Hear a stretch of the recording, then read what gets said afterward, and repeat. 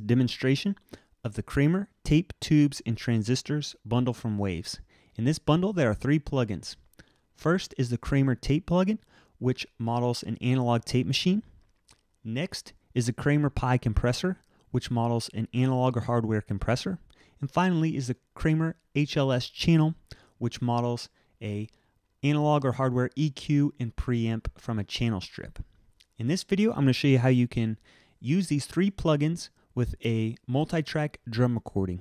What I'm going to do is show you the drum recording, and right away, without using any processing, it sounds kind of boring, it sounds kind of sterile, it sounds kind of digital. What I'm going to do is use these plugins to add some life into the drum performance, add some nice analog flavor, analog color to it, and also help it punch and help the drums thump a little bit so that they'll sit better in the mix. So let's get started. Right away, in the first plugin insert across all the tracks, I've got kick drums, snares, toms, hi-hat, overhead, and 2 pairs of room mics. First thing I do is insert the Kramer tape. Let me activate it and I'll show you what I'm doing. For the most part on these instruments, all I'm doing is increasing the record level so that my input signal's right around -3 to 0. I've chosen to use a 7.5 inches per second because I want to roll off a little bit of the high end and boost a little bit of the low end. I'm not using any noise. Maybe on some of them I've got the wow and flutter up just to add a nice little subtle tape feel. I've got the flux down, so I'm not doing a lot of distortion on most of the instruments. However, for the kick drum, what I'm doing is I'm increasing the record level, I'm boosting up the flux. What that's going to do is add the kind of tape saturation or tape glue or tape compression to just the kick drum channels. And tape is known, analog tape was known for sounding really good for things like the kick drum and the bass guitar, because when you kind of push the tape or increase the energy to the tape, it saturated well with the low frequencies. So that's what I'm doing with the kick drum on these channels, is I've increased the flux. The other ones you'll see that I've got the flux down. So that's going to mean that they're not doing a whole lot of the analog saturation or compression. Let me play it back and so you can hear how it sounds. I've got them all bussed right now to this clean channel. Bypassed. So it's a very subtle effect, just rolling off a little bit of the high end and squashing my kick drum a little bit.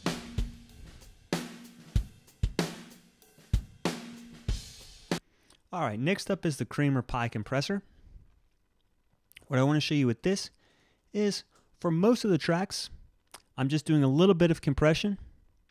So I've got the threshold at a medium level, the output just doing a little bit of makeup gain, a low compression ratio, a fast attack time.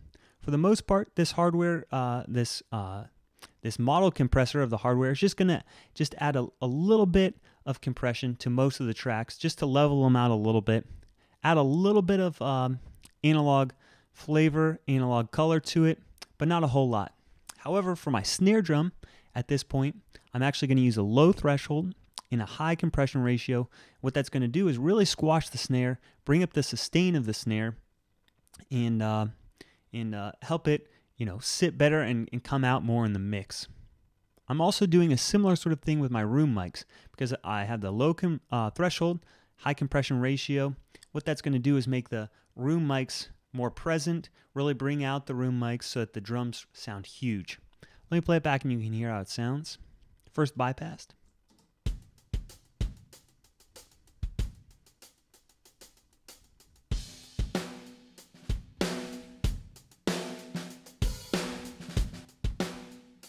Sounds dull, sounds boring.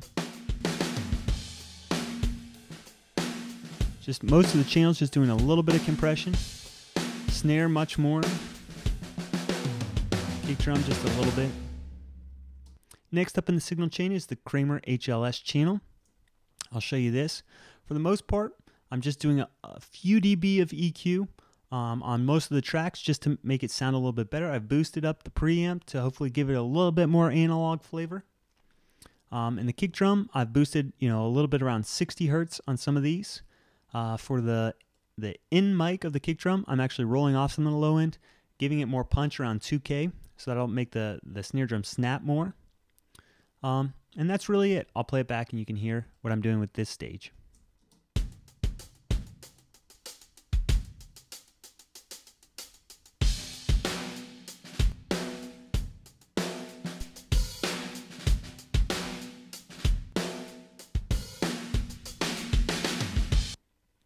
Alright, so hopefully you can hear that the drums are starting to come together. The mix is starting to sound much more like what you would expect.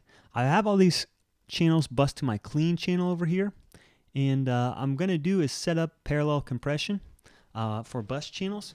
But right away on my clean channel, what I want to show you is I'm inserting the effects again. I've got the Kramer tape going on, and I'm kind of just using this as an additive effect. So it's kind of like if I would have recorded on analog tape, and now I've got to take all those channels and do a submix back onto tape because I want to free up some of those channels.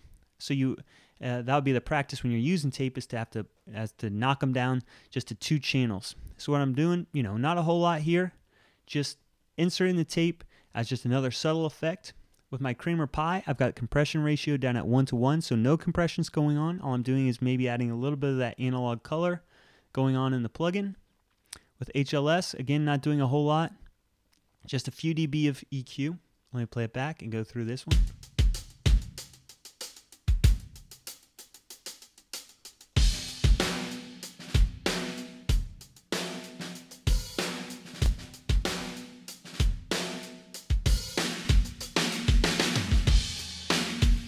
Finally, I've got a parallel compression channel over here. One is the clean and one is the compression. I've bussed most of my direct mics over here over to this compression channel. Again, I've got the Kramer tape. This time with the Pi compressor, I'm using a high compression ratio, a low threshold, to really squash this bus. And then I'm going to mix it into taste along with the clean channel. And I've got the HLS just doing a few dB of equalization. Here you go. What that's really going to do is make the drums punch and bring out the attack by using the parallel channel. That's without the parallel channel. Bring it in.